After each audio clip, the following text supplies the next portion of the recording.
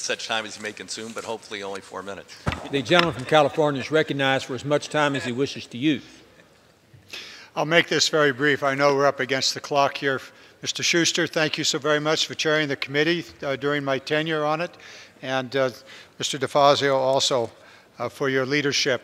I want to also express my appreciation to your new chair as well as the previous chair of the committee, Mr. Hunter, with whom I was able to work over the last 3 years. For the record, I'll submit my statement in full.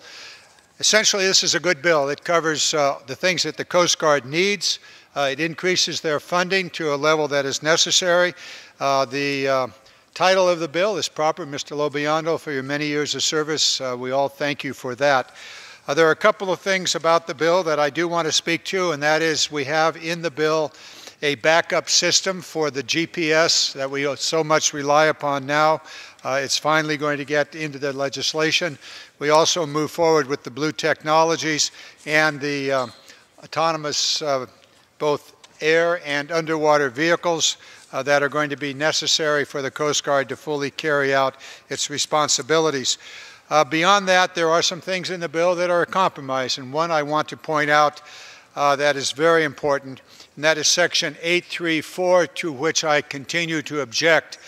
This is a bill that actually allows for an aged wood ship to ply the waters of the Mississippi.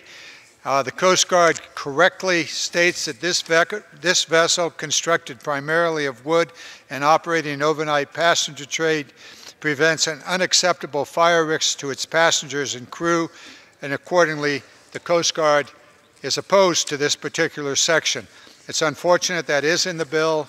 I would like to have unanimous consent to put into the record 2 letters, one from the administration objecting to this provision, and another one from the National Volunteer Fire Council. Thank you. With that, I think I've consumed all the time allowed. I will simply close in this way.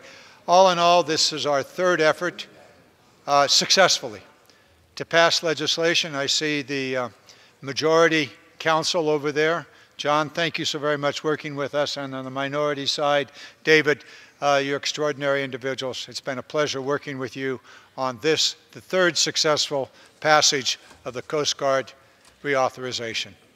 With that, I yield back. The gentleman from California yields back. Gentleman from Oregon Reserve.